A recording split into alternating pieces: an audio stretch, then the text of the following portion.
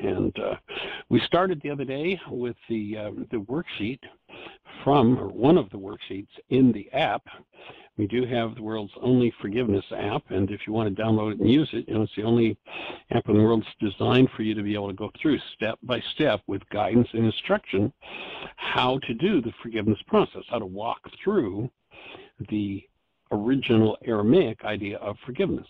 And so there are two different versions of the worksheet, and so we're now in the shorter version, the abbreviated version of the worksheet, and we've covered up to step 3, or pardon me, up to step 2. We're now starting on step 3. And step 3 affirms once again, if you remember in step 1, the first thing we invite you to do is acknowledge who you are. So in step 1A, I love who am. So you're recognizing yourself as the active presence of love. And, probably one of the greatest mistakes that leads people to pain, to trauma, and to suffering is they identify themselves with what is false and not with what is true. So in step 3, we invite you once again to affirm who you are. So step 3, I love, want. Now, we've laid out in the first 2 steps the circumstances which our mind tells us are the cause of our upset. And remember that when we put the state of our mind on our circumstances, we're now stuck in a lie. It's called denial. When I think or speak as though something inside of me, something is happening outside of me, then I'm living in denial. And in order to be consistent, when I enter into denial, my mind cuts me off from the real cause of my turmoil, pain, suffering, or upset, and connects me to a lie. It's called perception. And perception is a construct of the mind. And our perceptions are constructed out of whatever is called into activity at any given moment in the mind. And when I reflect on the brilliance of the first century Aramaic forgiveness process, and I don't care where you look in the world, you're not going to find anything like this unless it went back to that first century Aramaic. I mean, I've just seen nothing that even comes close. But well, let's quote from some Harvard research first. That's one of the core pieces here. What they tell us in this Harvard research is that in a time frame where 10,000 brain cells are fired, there are 10,000 measurable units of electrical activity in the brain, that the maximum amount of data that goes into our perceptual construct in that time frame, which is about a 25th of a second, is 9 bits. Now, obviously, something has to determine which 9 bits of data are going to be used to build our perception. There's a whole lot more information going on in there, but what is it that shows up as our perception? What shows up is what's recruited into activity. Now, imagine that you want to build a pro football team. What are you going to do? You're going to go out and get yourself a recruiter. And the recruiter is going to go around to all of the schools, the high schools, look at football teams, and is going to call into activity the best players he can find, the ones who are going to serve his purpose best. The ones who don't fit the team motto, the team vision, the team capability, don't get called into action by the recruiter. Well, that's a perfect analogy for goals. The recruiter that causes certain information within the mind and within genes to come into activity to form this world that we perception is literally our goals. Now, when I reflect on that, after 50 years of working in this arena, when I reflect on that, the brilliance and the genius of this man Yeshua to understand that what not causes our perception. What causes our perception is the data held in mind. But what's recruited into formulating our perception is key. And of course, if you know what the recruiter is, and you remove the recruiter, what's been called into activity obviously isn't going to function. It's going to have to collapse. Now, we've been taught by the world that we have this pair of windows called eyes, and we look out through these windows on the world and we see what's happening. That is one of the most ludicrous, foolish, ridiculous ideas that has ever existed. And yet, you talk to virtually every intellectual in the world, every wise man, every stupid man, they're all going to tell you, yeah, I saw that happen. I'm going to offer an alternative thought. You have never seen anything happen in your life, and you never will. Oh, wait a minute, Michael. I opened my eyes, and there was the picture. Have you ever thought to question that picture? You know, when you get down to the physics of it, and that's my background is physics, the eye is a receiver for light energy.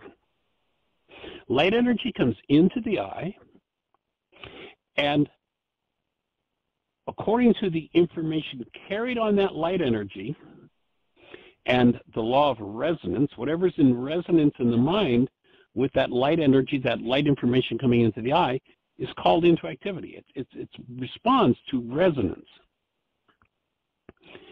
So the eye is a one-way valve. You can no more look out through your eyes than you could pull the wires off the back of a TV and look up through those wires and see out through the antenna. I mean, it's just silly, just plain silly when you really start to think about it, investigate it. Perception is a construct of the mind internally generated. Now, we could go to lots of sources of information to verify this, the latest in neurotechnology and such. One of the pieces of information we came across back, 4 or 5 years ago. We've been teaching this for decades. But 4 or 5 years ago, we came across a book written by the CIA. Actually, it's still on their website, and you can go to cia.gov, or you can actually go to whyagain.org, and we've got a link to it. And I have no idea how many millions of dollars the government spent to write this book on human intelligence. And there's a chapter in the book entitled Perception. If you go to the core research on perception, and basically what the CIA was working to do was improve the intelligence gathering services that they utilize. Here's what they said, quote, "The mind does not perceive reality, the mind generates reality. Each person lives in their own reality." Whoa. So what happens? Light energy comes into the eye. Information fires in brain cells. In this one piece of research, we see that there are 10,000 brain cells firing, but only 9 bits recruited by our goals formulates this world that we see.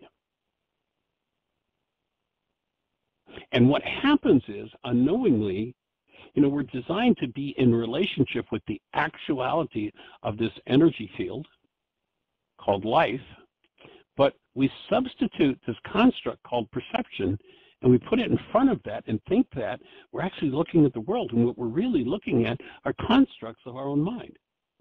As the CIA said, the mind does not record reality, the mind generates reality. And what causes the mind to use this data compared to that? What recruits the goal into activity? Or pardon me, what recruits the data into activity? It's your goals.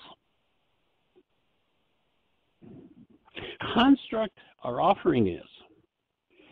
One of the questions we'll ask oftentimes in the Why Is This Happening to Me Again workshop is, how many have ever done something you regret? Of course, everybody kind of laughs and puts their hand up. So what we're going to do is we're going to invite you to think about a time, any time in your life, where you've done something that you regret. Okay? Now, what were you feeling when you did that behavior which you now regret? And you know what the answer is 100% of the time? The answer is always some form of hostility or fear. Rage, guilt, grief, whatever. Once in a while, somebody will say love, but when we investigate that, what they really mean is attachment or greed or possession. They really don't mean love. Oh, I love them, and that's why I did the bizarre thing they wanted me to do that I now regret.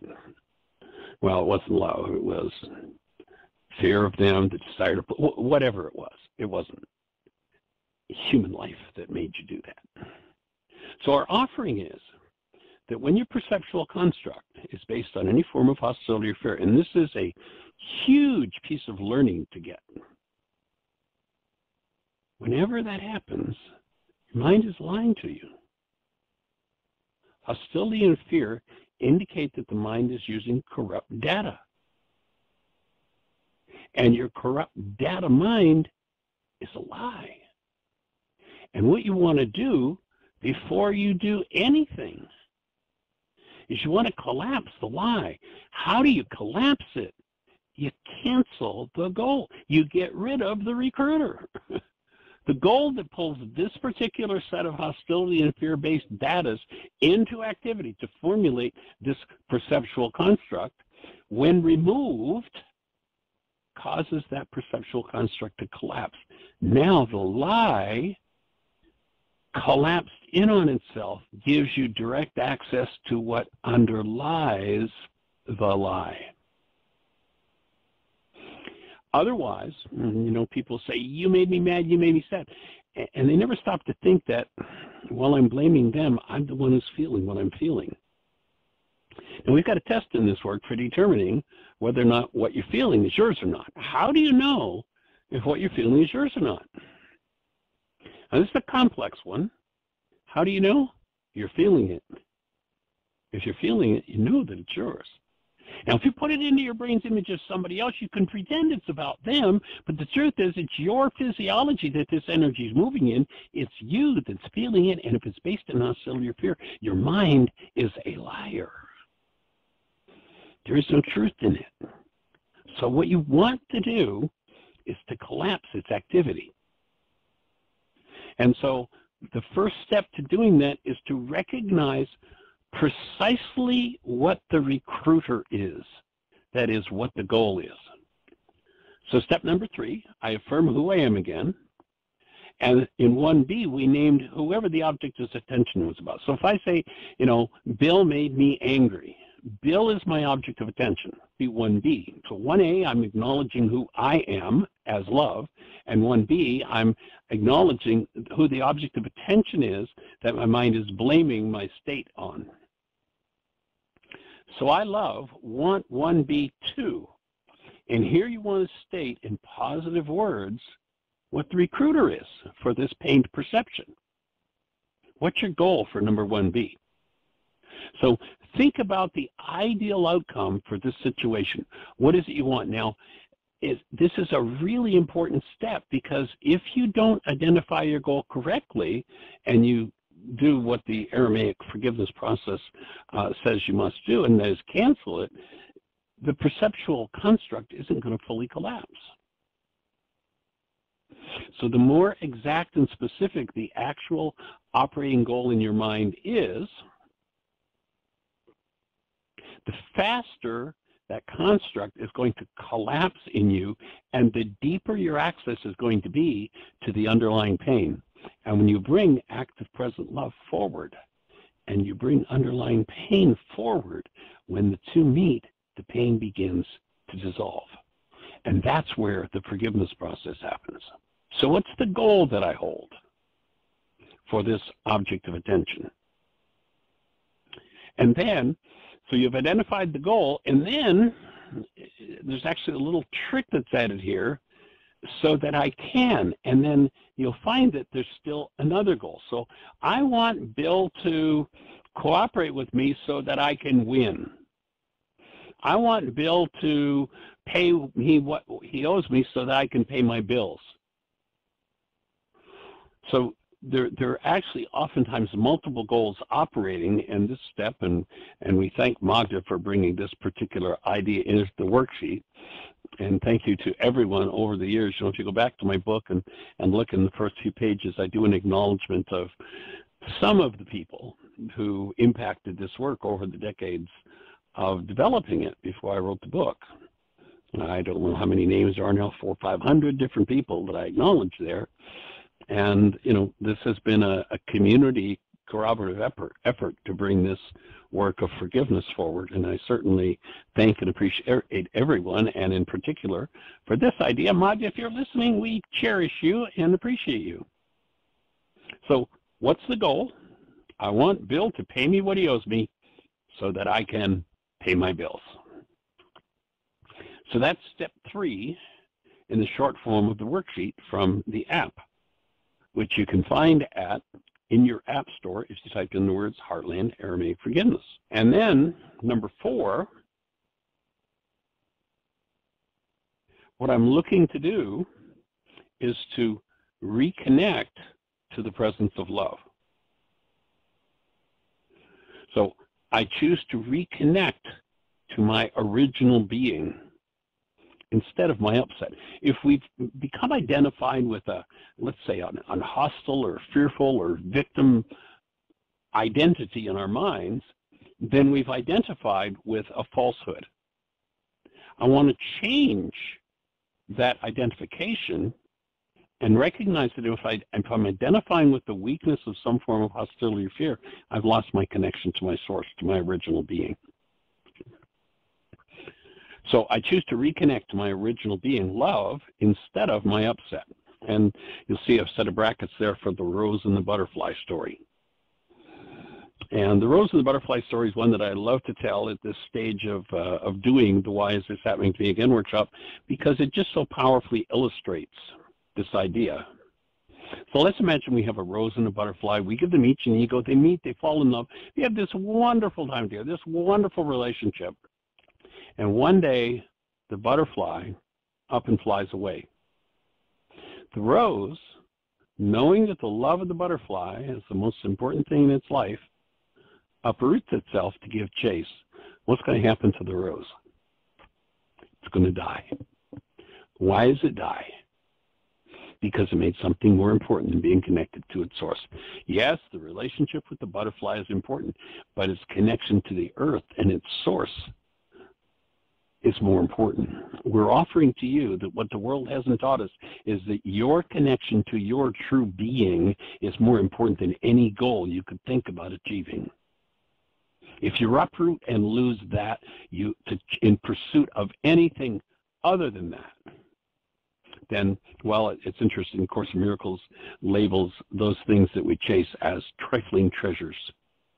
And it suggests you put those trifling treasures away.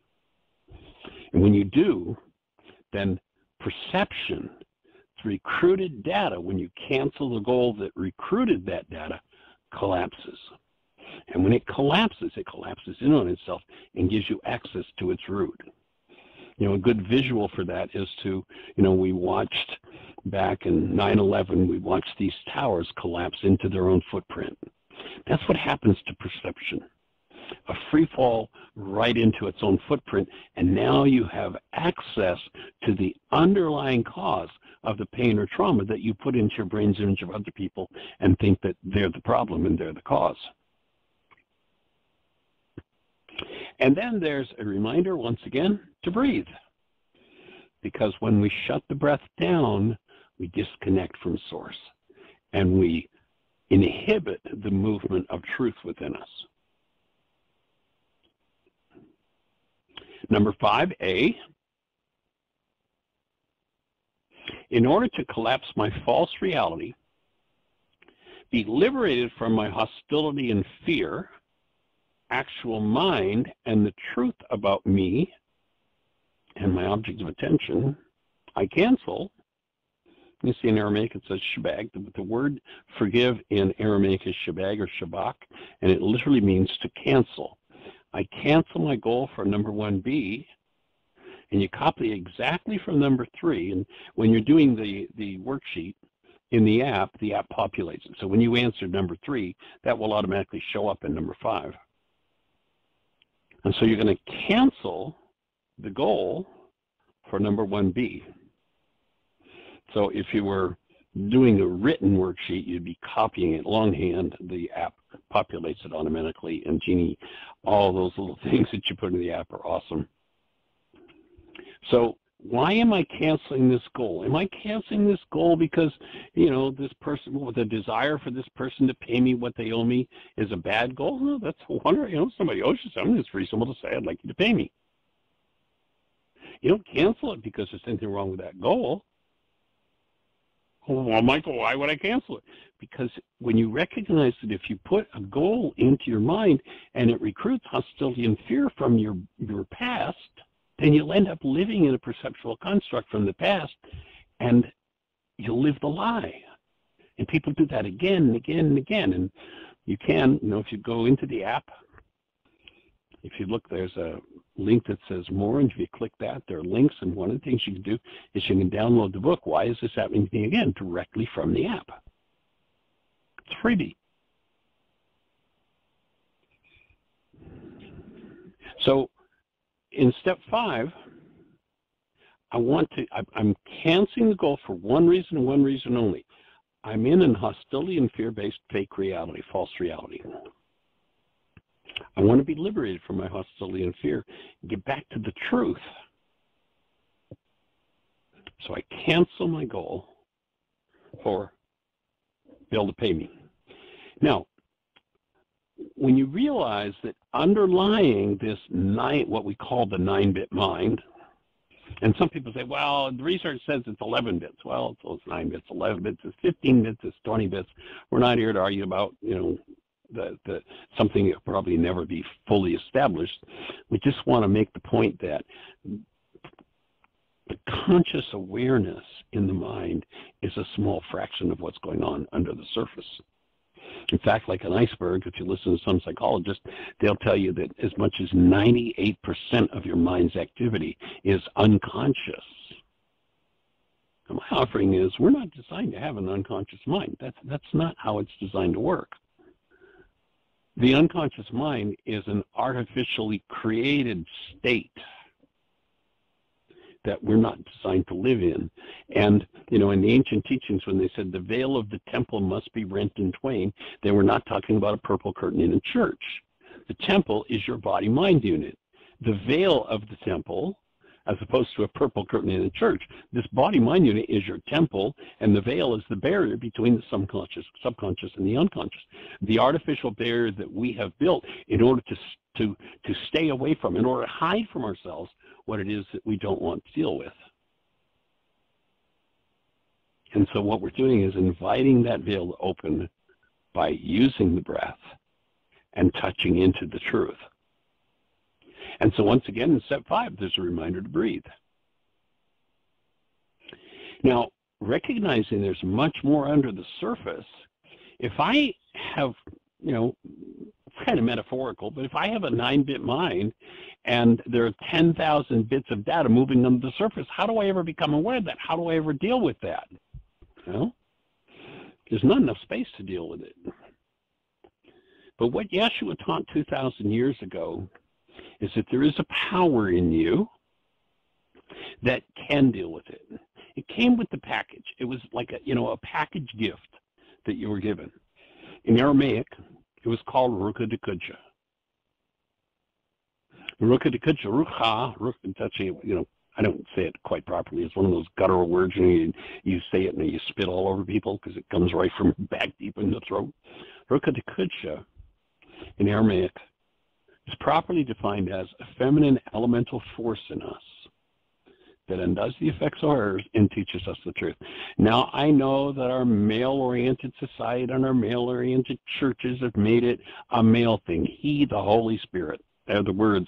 That's the translation the Greeks gave it. Got nothing to do with the disembodied spirit being, and it sure is not a he in Aramaic. In Aramaic, the word that describes this elemental force is gendered feminine.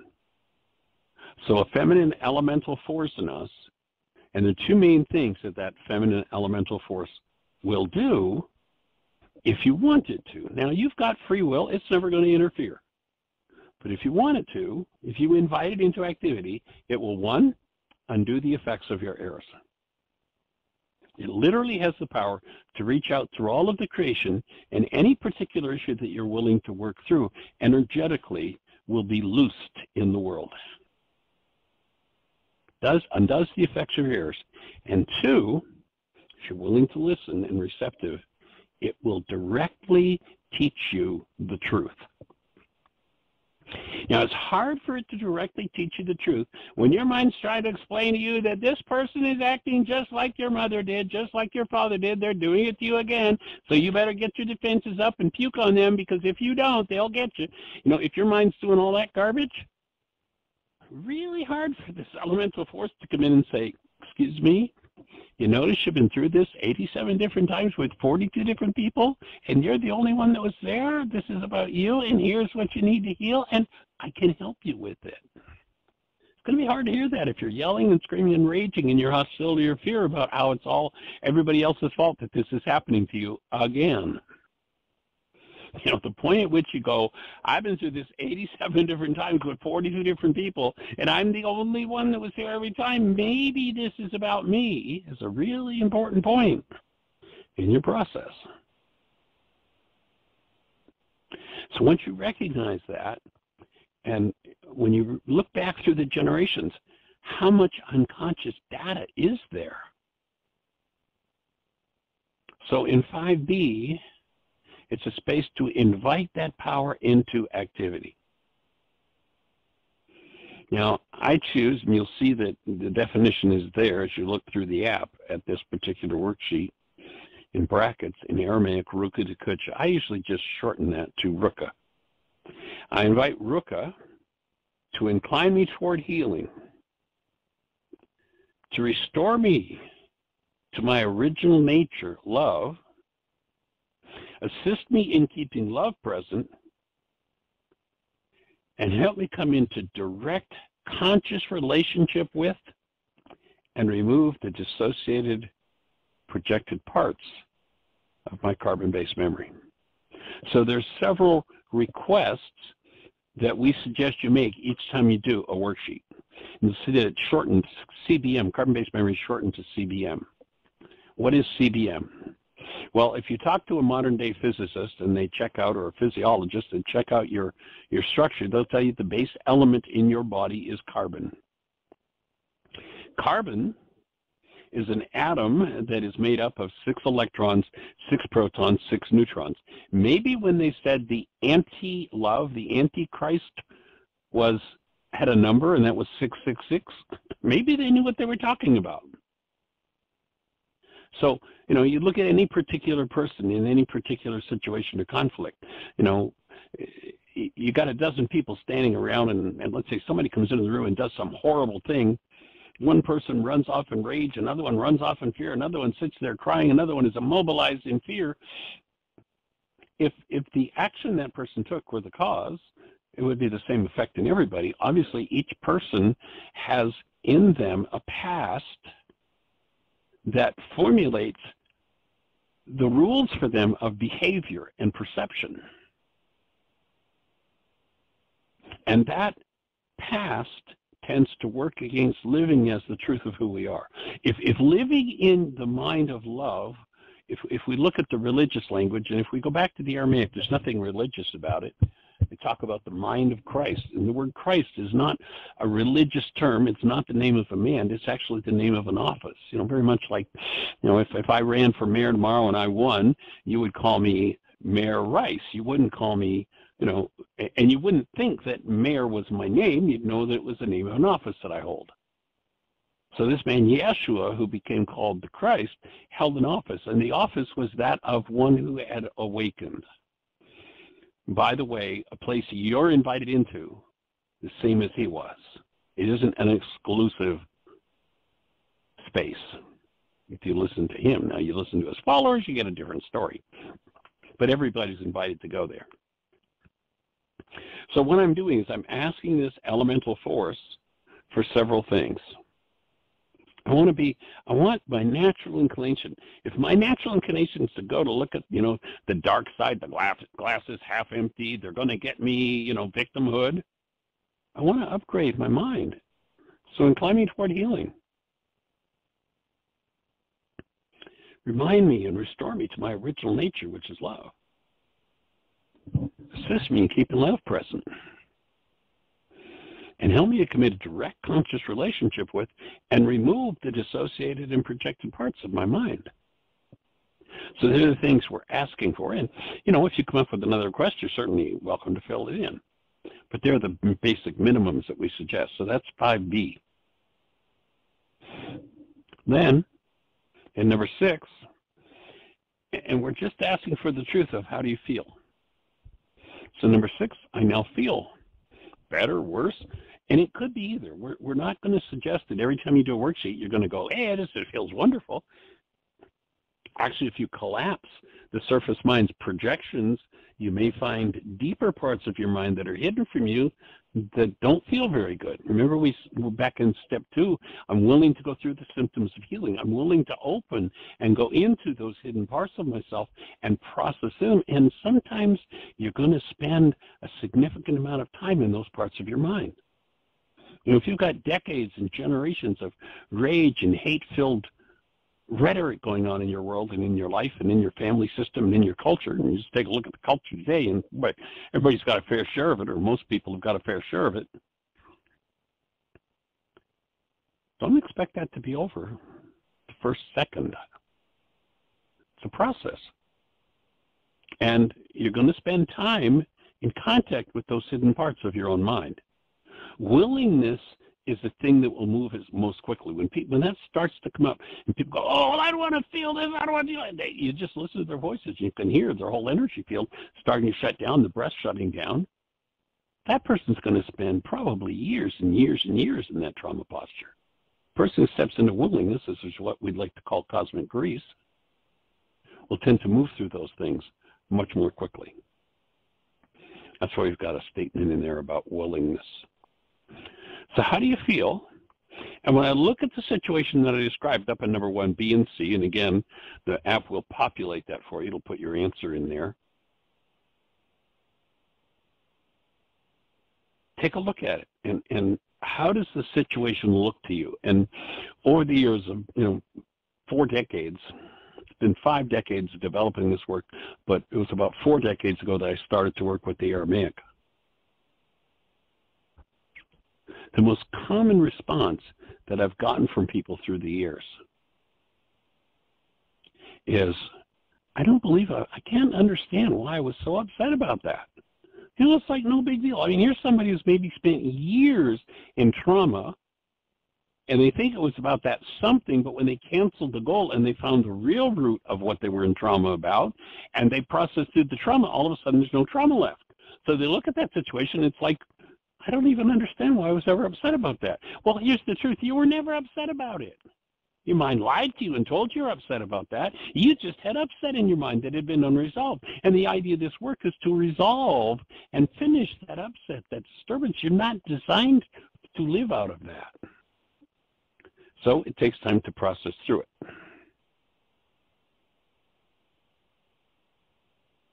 And then, now that you've opened that space, what we're going to invite you to do is go back and look at the goal that you held in number 3. It was for Bill to have paid me.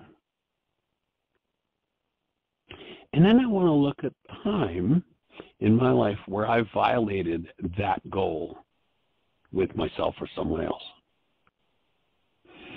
Oftentimes people go back and remember, let's see if that was the goal. They might go back to a time when they cheated somebody.